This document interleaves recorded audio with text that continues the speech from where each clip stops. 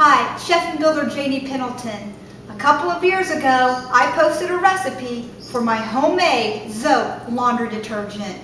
The outpouring has been tremendous. I want to thank all of my viewers, my subscribers. You have really taught me a lot, and I'm so glad that I have taught you something here on our little homestead journey. Now, I've had a lot of questions in the comment box. And if I can teach you things like this and how to save money and how I did it and how I got my kids all through college without debt, then my goodness, then I'm going to teach you. And if you're willing to sit back and listen, then more power to us both. Meanwhile, grab yourself a bar of Zote Soap and we're going to teach you how this is made.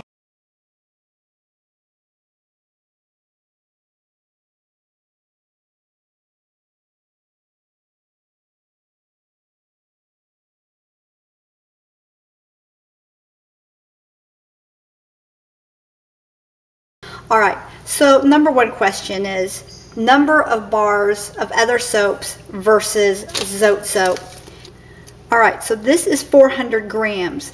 It would take almost 3 bars of the Fels naphtha to get the amount that you need for my recipe. Okay, so 3 bars of that versus 1 bar of the pink Zote.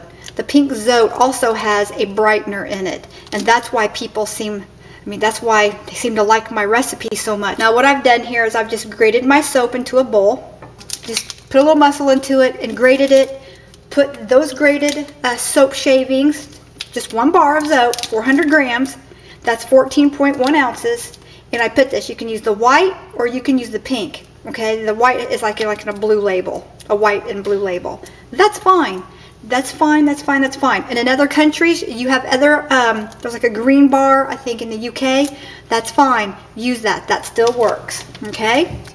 So now what I've done is I've sprinkled that entire 400 grams of grated Zote soap, and I sprinkled that here inside of about, I'd say about 3 quarts of very, very hot, steamy water. Now I didn't boil this.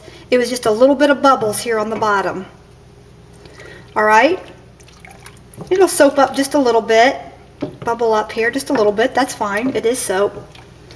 Now people ask me, Janie, is this good for high efficiency machines? I've got a new machine and I don't want to clog it, or a front load, and I don't want to hurt it.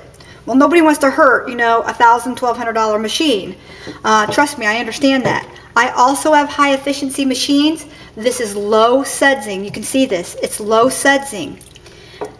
You can it's definitely safe for high efficiency machines. Matter of fact, people swear by it, and I do too. It's great for high efficiency machines. We'll go over cost of this here in just a minute, the cost savings.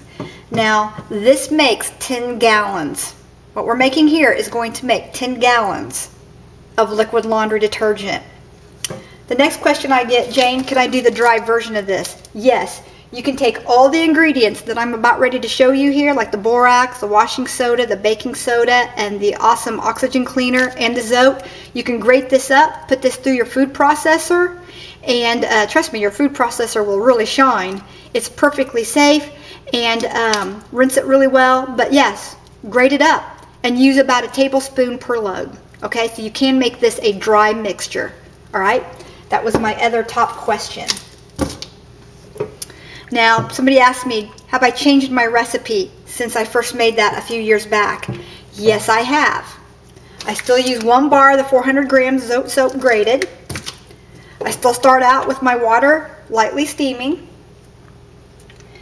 But instead of a little less than 2 cups to 2 cups of the borax here, I now put in almost 3 cups. It's like 2 3/4 cups of borax. Because I'm in construction and I get so dirty, my socks are so white by doing this. I can't even begin to tell you. Can't even begin to tell you. So I put in more borax. And we're going to do this. You can use a wire whisk or you can use a spoon. The spoon is dedicated to my laundry detergent. I don't use it for food. You can even take like a black marker and you can write on here, you know, for detergent. I also make a Zote dish liquid, you can go right here and get that recipe and you can make your homemade dish liquid. I got some friends out here fishing on the pond right now, and I gave them a little sliver of bar of this, and they're out catfishing with it. So I'll let you know how they do. But yes, you can catfish with Zote Soap. Something in it attracts them. I don't know. See how nice and thick this is getting? That borax has a reaction with this. And yeah, it's just nice and thick. So this should gel up for you. You shouldn't have any problems at all. But number 3, this is probably the top question that I get. People ask me, Jane, if mine does not gel up like this, is it still good? Yes. Do not throw that away. It is still very good. There's nothing wrong with your soap, and as long as you added water and some of those ingredients, whether it thickens up or not, it's still usable. You're still going to enjoy your laundry soap. This is just some adjustments that I've made, and you can see how nice and thick this is. If you want it to be a little thicker, put it back on the heat and add a little more borax. Soap is safe for baby laundry. It's gentle on your clothes. And my next most asked question is can I use it in hot and cold water? Yes, you can. You can use this for darks and lights alike. Okay, so we can use this on jeans, our favorite darkest pair of blue jeans, or our brightest white t-shirts. This has a brightener in it, and it's great for colors. You can almost see the brightener in it. But see how that looks right there? There you go. It's kind of like a, you know, and you can wash clothes with this just like this is right here. If you want to just take a sliver or what have you. You can take a little bit of this right here at the stage it is right now, and you can put this in another jar, add a little bit of water and some Awesome Clean, shake it up, and that be your stain remover. As a matter of fact, why don't we just do that right now, and I'll show you how I do that at this stage. Right here, I just have an old body wash bottle. Here it just says Laundry Zote Stain Pre-Treater. What to do is we're just going to put our funnel right in here, and I've got this filled up about 1/3 of the way with water. All right, now I'm going to take some of this right here, and I'm just going to pour it down right here into the funnel. And this will make your stovetop really shine. If you got a glass top or whatever, this will really make it shine. So I'm just putting a couple of spoonfuls in here. I'm just going to take a little bit of my washing soda, and I'm just going to put that down in here just like that. Just a little bit of the Oxygen Clean. This is my pre-treater. Just a little bit, about a tablespoon. This is just a little bonus recipe for you here today with my soap. Okay, and here I have some vegetable glycerin. It's 100% pure, versatile skincare vegetable glycerin. And we're going to add this vegetable glycerin, just a little squeeze into here, and this is going to help us with our separation problem. There you go, about a teaspoon. All right, now we're going to pop our lid on here. There we go. And we're going to give that a good shake. Okay, and there you have it. You have my Zote Stain Pre-Treater. Okay, and this is great stuff. I absolutely love it. We're recycling. You can use a shampoo bottle. I just really like this bottle. It's really slimline, and it fits in my cabinet, you know, easily between the detergent bottles. And I just really like this. Make yourself up 2 or 3 of these. These last, I'd say, probably about, maybe 9 months to a year. It's probably about how long I've had them last me. Okay, so we're just going to do this really good, give it a really good shake, and we're going to let this sit. And if we've done this right, it shouldn't get too hard. If it does, then just squeeze it back out of the bottle, add some more hot water, and get it till you get it right. That glycerin should help that from getting too thick. And by the way, you can wash dishes with this as well. All right, this is nice and heated through. All of our chunks of borax has been dissolved. Yeah, it's all been dissolved. So let's take this on over now, and let's finish showing you my changes on how I make my liquid laundry detergent. Now, with a paint stir stick, just get a nice big stir stick, or you could get one of those drywall mud stirrers or paint stirrers that you put on a drill, and you can do it with that as well. But I'll just use this. I'm not lazy, I'll use that. All right, and what we're going to start out with is we're going to start out with, instead of 2 cups of washing soda, that's Arm & Hammer washing soda, I'm going to go with almost 3 cups. So that's 2 3/4 cups to 3 cups of the Arm & Hammer washing soda. And I'm going to go ahead and put that in here. Now to that, I'm going to add the soap that we heated up on the stove that had the borax in it. Okay. Now while the water's still hot in the faucet, pour that in here. As much of that out of here as possible. And we'll just fill that up right there. It's perfect. I want to show you this, how good this is for cleaning pans. Look, I mean, as a chef, look how clean my pans are. In there, give that a stir.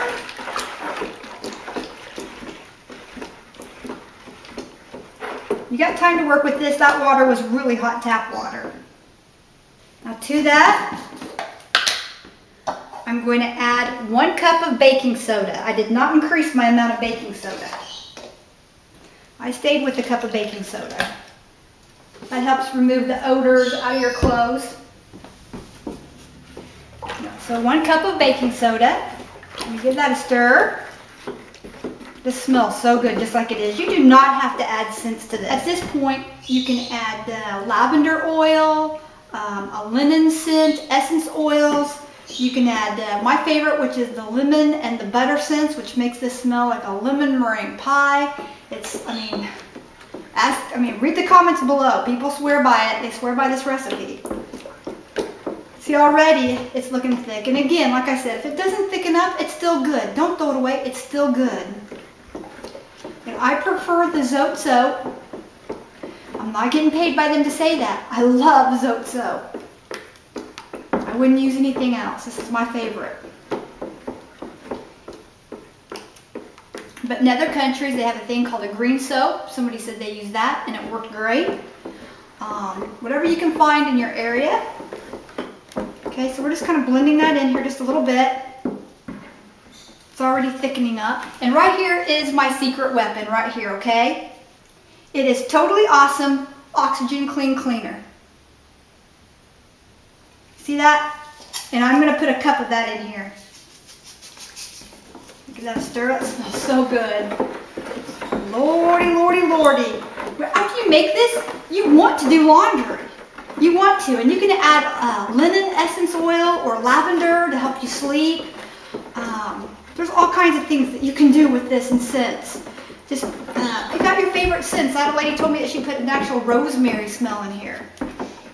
Thought that was odd, but then again, I put a butter scent in mine, so I mean, that's odd too.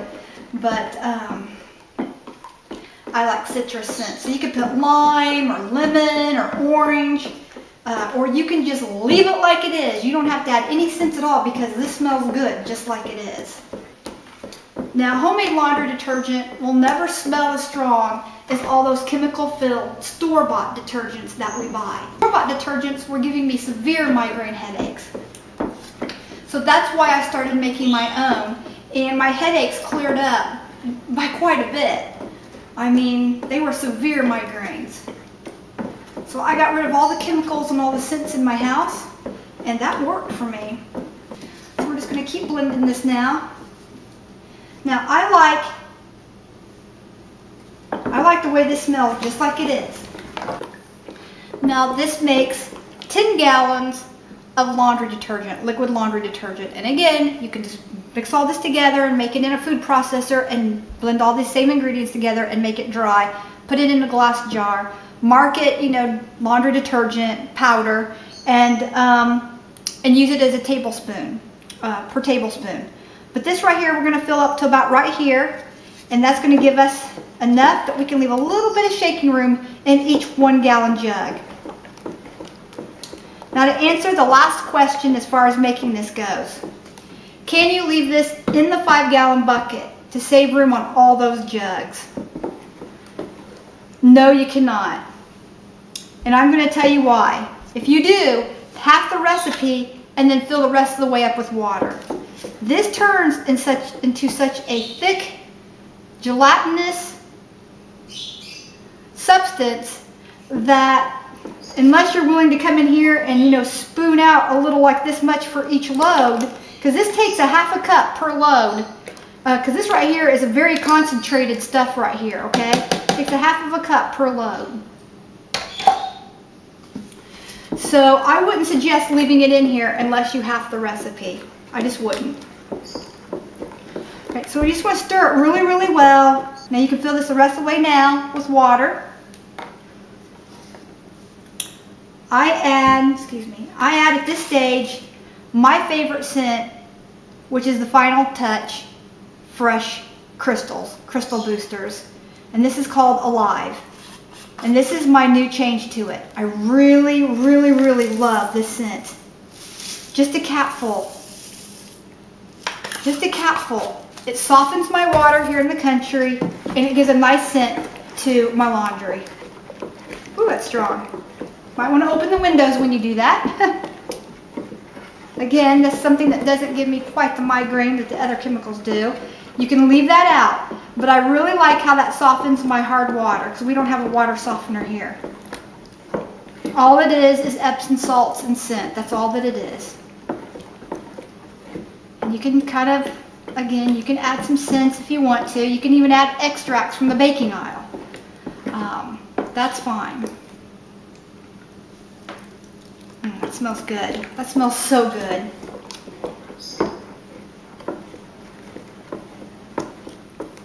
Stir that in. All right, and last but not least, this separates. People say, oh Jane, it separated. Well, first of all, this doesn't have all the chemicals in it that, that you get in the store-bought. I say it again. So it's going to separate.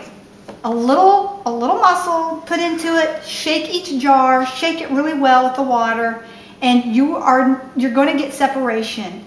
But one of the ways you can stop separation is to blend it with like the paint whip thing, and also again to add the vegetable glycerin, okay? And you can get this off eBay. I think I paid $1.50 for it. All right, I'm just going to add some now. I'm going to add about 3 tablespoons. Right there, 3 tablespoons.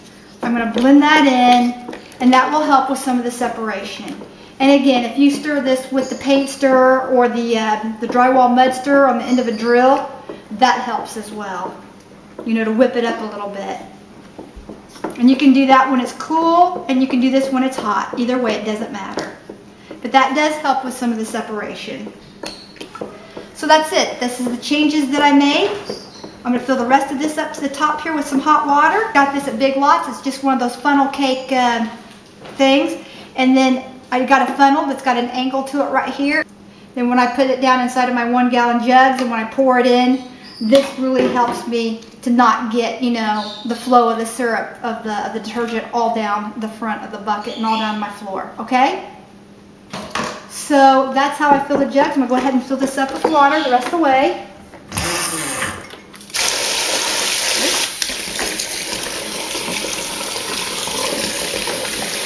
About an inch from the top. You don't want to get this too high of water, because when this swells, it'll swell up and out of your bucket. So you have to be careful. I've heard people tell me that. So we're going to give it one more 2-minute stir. We're going to put the lid on this, sit this in the corner of my kitchen, and we're going to let this firm up for about 8 to 10 hours. And we're going to come back and we're going to stir it 2 or 3 times. Okay? And those are my changes. I hope that you enjoy them. I still do like adding the lemon and the butter scents to this. I like that still.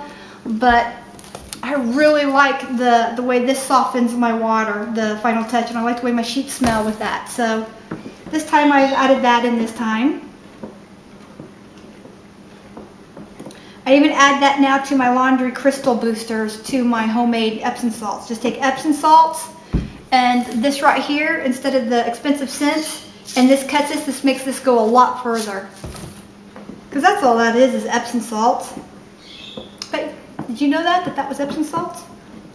So yeah, I've made a few changes over the years on some of my recipes, and this is just one of them. And I'll tell you, I get so dirty. I want to show you my towels. Let me show you my tea towels. They make my cabinets look dirty. They're so white. Okay? These are my tea towels. Look at the one on the ground here. It's so white. And this is good for collars. It has a brightener in it. So it's great for darks, collars, or whites. And remember, It's not suds that clean your clothes. That's why this works in high efficiency machines. It is what's under the suds right here that's cleaning your clothes, okay?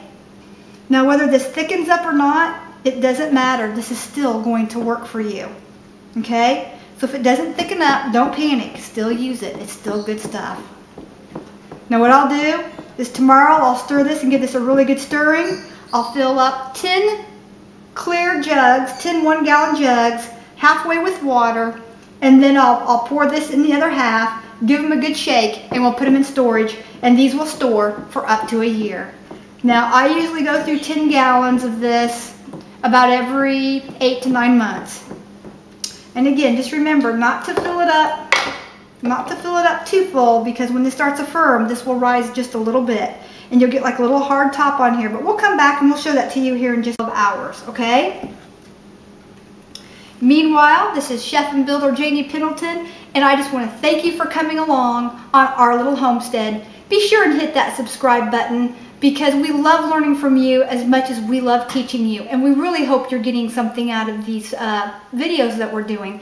It takes all day to do one, especially a questions and answers video or an update video like this one, because you want to be sure and go through thousands of comments and try to combine them with the most asked questions. I mean, I probably have about $8 in this, because I already had the bucket and I already had the stir stick. As a matter of fact, I got this free, and the bucket was like $1.50 to $2.50. It's probably about what you're going to pay for a bucket. The borax, the washing soda, the oxygen cleaner. You can get the awesome oxygen cleaner at the Dollar Tree for $1 for a little thing of it. You can also get it, we used to be able to get it at Dollar General, but they don't sell it there that I know of anymore. And I got the citrus scented one, so that goes really good with the Zote Soap. And it just smells so good in here right now. This is one of my favorite things to do. I literally look forward to making this. I look forward to it. Hi, we're back. It is the next day, and I just wanted to show you what this looks like. See? And I stirred it 2 or 3 times during the night. I went ahead and let it go through the night. That was fine. Now again, I do get people to ask me, I'm going to reiterate on this, can you leave this in the bucket? You could if you have a nice tight fitting lid on here, but you'd have to keep a stick in here or something, and you'd have to stir it every time you wanted to add something to your, see, it's just too thick. And it's very concentrated this way. I mean, you'd probably only need about 1/8 of a cup or less. Probably less than that per load. And you'd have to stir it every time you open the jar. To me, it's just a lot easier putting it in, going ahead and filling up the jugs halfway with water and filling them up the other half the way with this solution. And it's just a lot easier. I know it's a lot more, it's harder to store. But if you live in a warm climate, you could store it in the garage, in a garage cabinet or something. Anyway, this is how I make my homemade laundry detergent. And again, I'm just going to fill up some jugs, some 1-gallon jugs, halfway with water. And then I'm going to fill it up the other half way with the laundry solution here.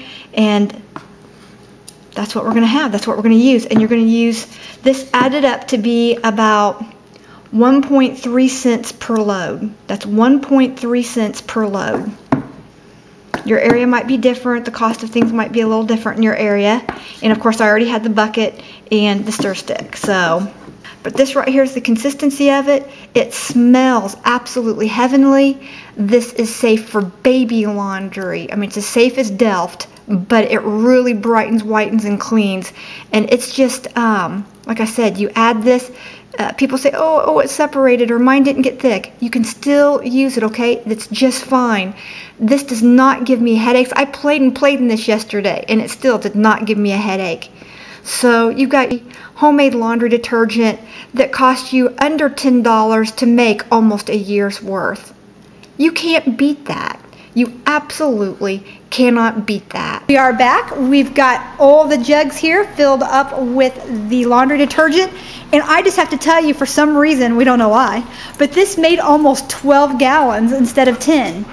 And I didn't even fill up the 5-gallon bucket all the way. Sorry, I've got a dog here jumping on me. Okay, so we ended up making 12 gallons of the laundry detergent.